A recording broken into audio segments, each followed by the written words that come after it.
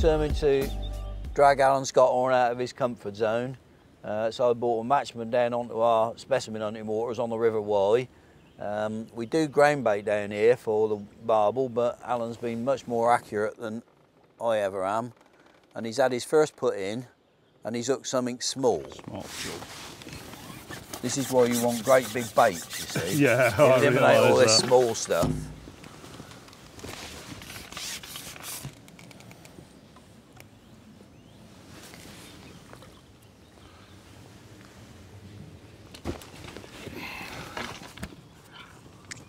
Actually hooked it top at nose, that, just a little chub. First put in, little chub. I think you're right, Peter. I think probably bigger baits will be the way forward, maybe lobworms for me rather than pellets, but right. I think I'll have an odd chuck on maggot just to start with, just to see what's available.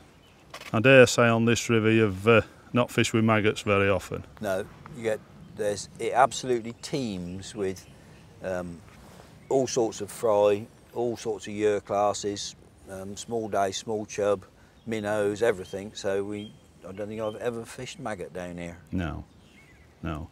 I mean, I'm putting on dead maggots, which are a little bit, you know, more big fish friendly type thing. Putting like 10 maggots on a big bunch of maggots. I'm not messing around. I've got a size 10 animal, Camasan animal hook on. So if I do hook a barbel, hopefully I've got half a chance to land one. We'll just see what happens to start with.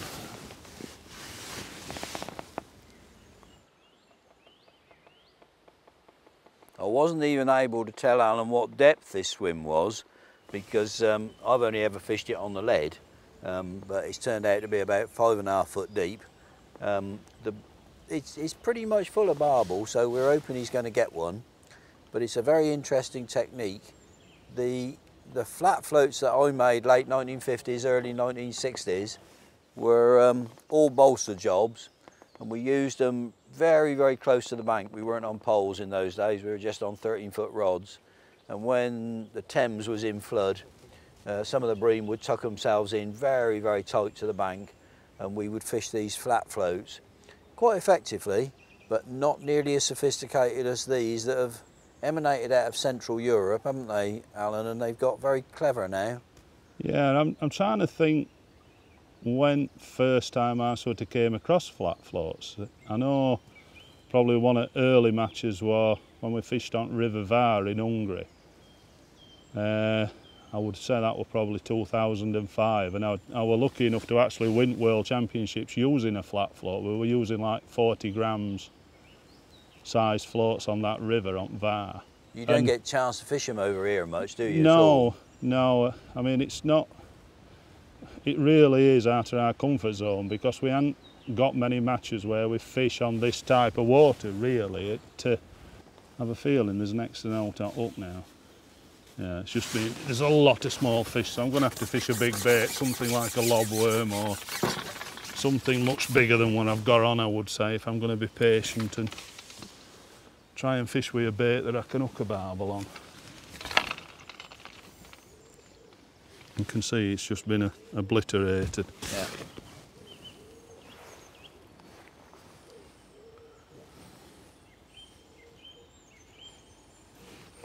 Try a lobworm. A whole lob? Whole lobworm. Yeah.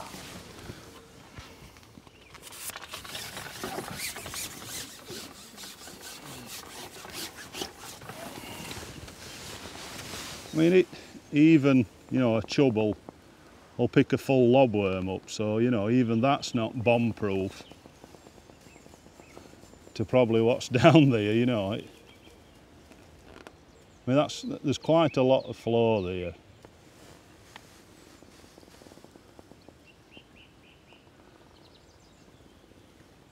That float, it's 50 gram, and it's just about managing to sit in flow. It's still riding a little bit. Very fine tips on them, isn't it? Yeah, yeah. I mean, even that, there's smaller fish pecking at it. I need really to put something on that I can sit probably more and wait for a proper bite. We'll see how we go on.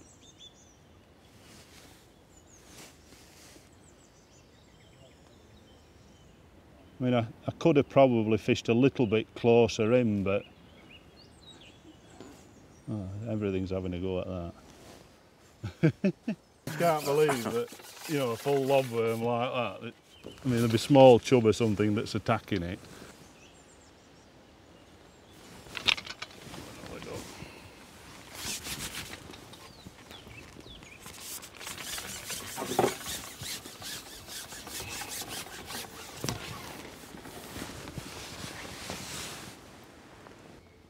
So you reckon your ground bait is down on that mark, do you?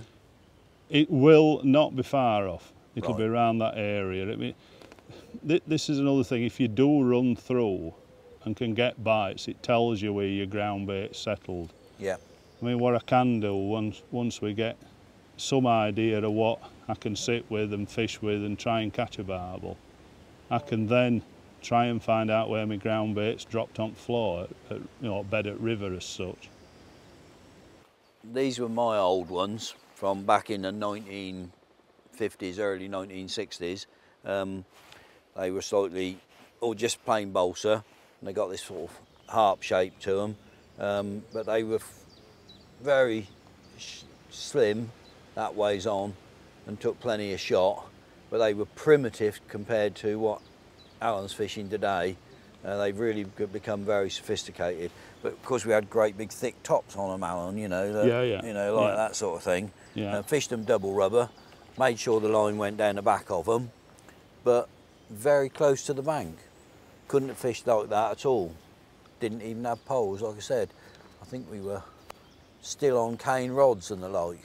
That was mainly for bream fishing on the Thames. The bream in the floodwaters would tuck themselves right in close to the bank in little semi-slacks, and that worked particularly well.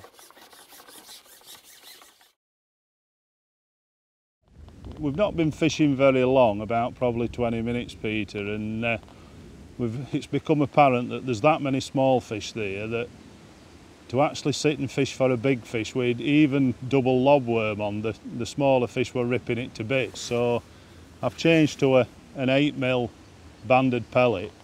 Now, of course, when you fish like this, you're fishing with a feeder and probably not putting as much bait in as what I've put in. You'll be packing a feeder quite tight. Well, that might be a barbel then, Al, but it's on that. Yeah, on that soft elastic, it don't know what it's doing, does it? No, they've probably never been hooked on elastic before. No, they don't know what's going on. So they probably don't exactly know what's happening in that fish. But it's a fair fish. I mean, you know that. All right, I've not got our strongest bungee on. It's the next size down, the pink bungee.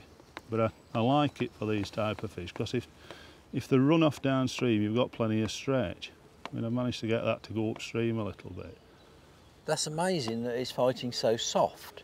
But of course, when you pick up with a rod, you know, that fish might be still wondering what's happening until they've never been hooked on elastic before.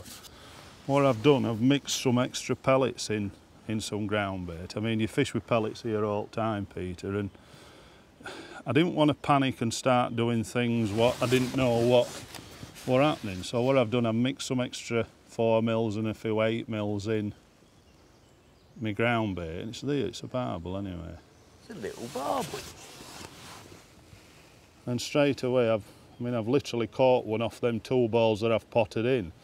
So all that what I threw in was probably almost a waste of time, you think.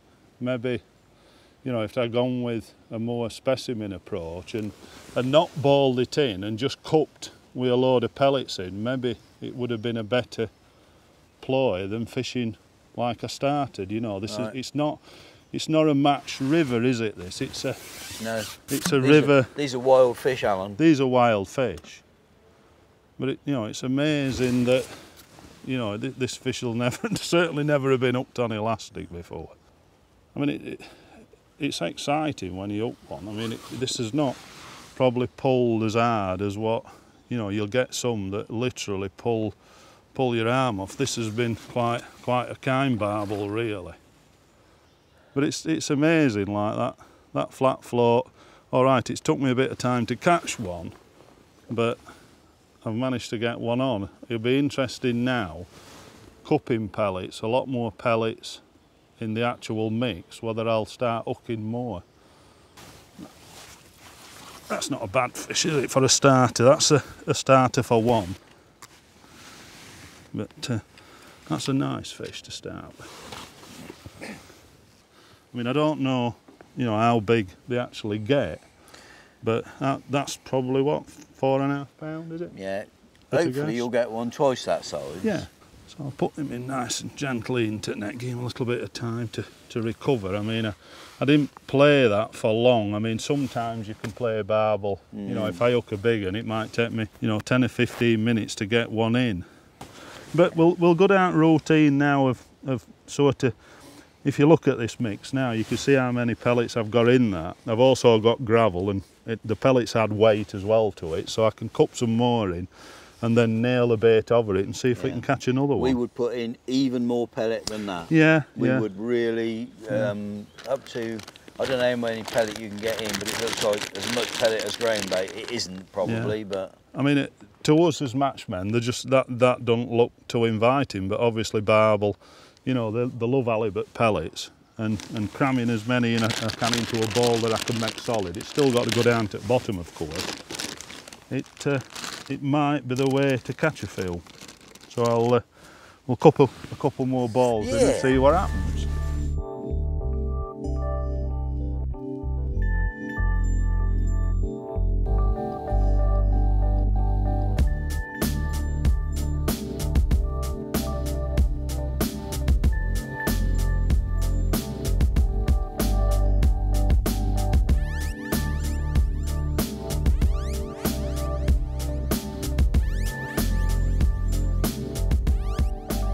Just hooked another one now. That were a proper bite, that. I mean, when you're fishing these fast rivers, normally when you get a bite off a barbel, it's literally a wallop, and that, I'm sure if I'd have left it, it'd have pulled pole down, but I managed to strike before it actually got to that point, which has amazed me. I mean, barbel are a very, very aggressive fish, but amazing that, you know, I've fished for a good length of time and not hooked one, and as soon as I've started cupping halibuts in, I've already hooked two. So, you know, it just tells you that these pellets, they really want to eat them. This one could be a little bit bigger, Peter. It went downstream, but it's just come back up again, so... I suppose this river, when it's been in flood, I mean, there's a post at side of us here, and you said it were almost at top of post at times. Yeah. I mean, these fish, they're used to swimming about in this current, aren't they? This is just nothing for them. No, it's a frightening river when it gets in full flood, and certainly this post here beside us, it's been over the top of that. It's amazing how that elastic is actually dealing with them. It's when we catch some big carp at times, I mean up to 20 pound on ridiculously light gear, really. I mean, I'm fishing, you know, 0.20 2 Drennan suplex fluorocarbon, so I've got, you know, it says 6 pound on it, 6.4 pounds, but of course it's probably a lot stronger than that. I mean, we tend not to have a gun lines. An 0.22 fluorocarbon is quite heavy, so it probably helps also to keep bait a little bit static. It's a little bit heavier than what normal line is. Yeah. And of course, when you're fishing on the river, you're wanting to try and keep your bait static, like, you know, other baits that's there. I think if you show it that net, yeah, it'll have other ideas about it. And it's amazing that I've sat there all that time after balling it in, and the two fish I've caught have come like immediately after cupping in, and you know, an amount of pellets. Again, it's same ground bait. I mean, the ground bait I fed's actually halibut ground bait. It's a census halibut mix. So, you know, you'd think that that'd have had a lot of pulling power, but obviously pellets in the form of what they are more inviting to them than what the ground bait is. That's a little bit bigger. I thought it was a fraction bigger because this one did go downstream. But it's amazing how that elastic's dealt with that fish. Yeah. I mean, how big's that one, Peter? You've caught these fish many times, and you can probably, you know, estimate what that weighs better than what I can. So five and a bit. I'll give you that one. So we're getting bigger. I want you to hook a really big one. Yeah.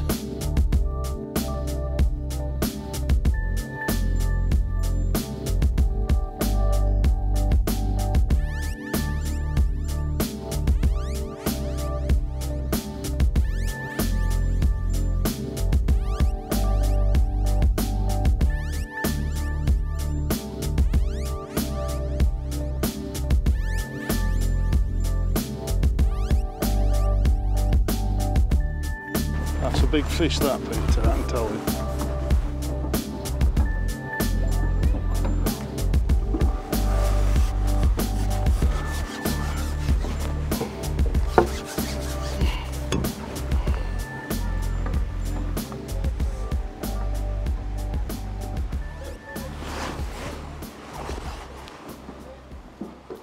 Don't they fight well? These fish are very, very strong. I mean, in this flow, right, I've had two quite small fish, probably by your standard. I mean, a 5 pound plus fish. This might be a bit better. It's hanging out there, isn't it? I think this one's a bit bigger. I played this one slightly different. I've managed to get it to go downstream and kept it really on this bank. And as long as it don't get a new wind and go for other side, we've half a chance of landing it. When you show it a net, it will take back off again. Maybe. It's just that far bank that's the problem, really. It's hooked properly. It's not a massive. It's not that big either, is it? Well, it's difficult to say. It felt big when I hooked it. I mean, you know, that again, there's only so much pressure you can put on a fish, and you know, the two fish that did me going across were probably not massive fish, you know, but as soon as they get to them rocks, they're in danger of breaking you. Yep, just an average size fish. Yeah, average for you, nice for me. It is completely different playing them on a pole. I mean, this one I managed to keep it this side at floor, and it's a lovely fish. I could take my time now. It's sort of, I don't think he's going to go back across the other side. I've got a chance to land him. You're okay now. It's just that. Only thing that could happen now is probably up pull out of it, but... we got 5 on there, or 6? 5 joints. 5. I mean, it's quite shallow, so, you know, we've not got a lot of water, have we? So, you know, you're not on a really long kit. I mean, a top 4 or a top 3 of our pole. I keep saying a top 4, but it's a top 3 of our pole, of course. Takes care at length of your rig.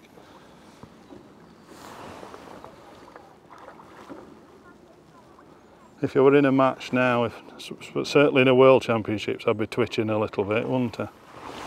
But probably not as much as when I got that carp in Slovenia last year. Trying to net a carp on 13 metres of pole with, you know, 11 metres of depth were a lot harder than this. I finished up stood on my box, which I'm getting a little bit old for that game, standing on top of a box, but it had to be done.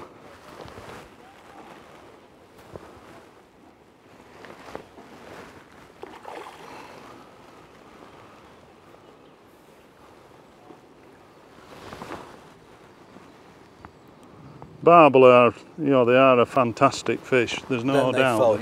They fight hard, and this lot down here, they're very feisty on this river. Yeah. It's not just the current; they're very powerful fish down here. Yeah.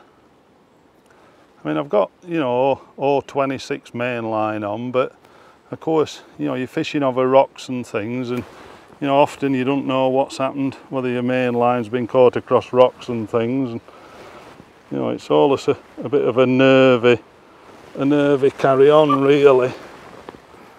It's just not. You always want fish to turn to you when you're trying to net them, and this one's just turning away all the time. I could have probably done with another section on.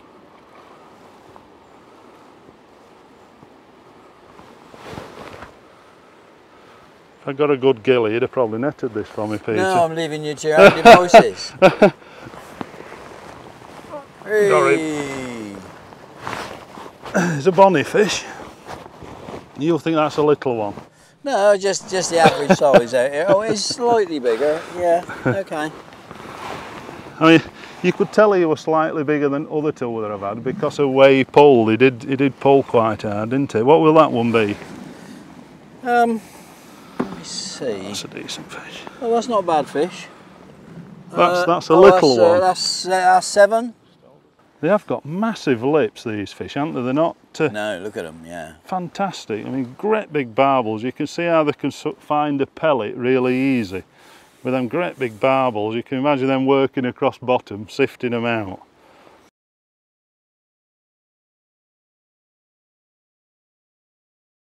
That's been fantastically educational. The accuracy with which Alan fishes, I've got a much better picture of the contours of this. I've only ever fished this swim on the lead, which is very crude. So watching Alan put his flat float through there and working it, that's been really interesting. I know a lot more about this swim than I did before. I don't think it's the method. I think the method that we've got down here with flat feeders, big mega method feeders and things like that, packed with ground bait and the bait adjacent to it, that's a better system. And we like really smelly baits in this sort of water. But that's been fantastic to see this, and I'm glad I dragged him down here out of his comfort zone and got him to find out all about my swim. Yeah, fantastic.